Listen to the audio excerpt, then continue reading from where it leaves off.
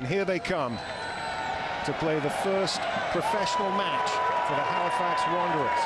The referee gets us underway, and Forge attacking the goal to our right, and no offside given. Might drop for Ida on the edge of the penalty area. He's twisting and turning, and he's got a free kick in a very dangerous position. Ida strikes it straight into the wall, and there's the rebound, and Akeem Garcia has scored the first ever goal for the Halifax Wanderers. Ida's free kick somehow deflecting to him. Gets on the ball. And a long pass towards Nanko, who looks to try and flick it over the top, and he's tackled by Wangwa. That's enough for the referee to reach for a yellow card. Now playing it in behind the fullback, and it's a great ball into the box, and there's the equaliser from Kadell Thomas.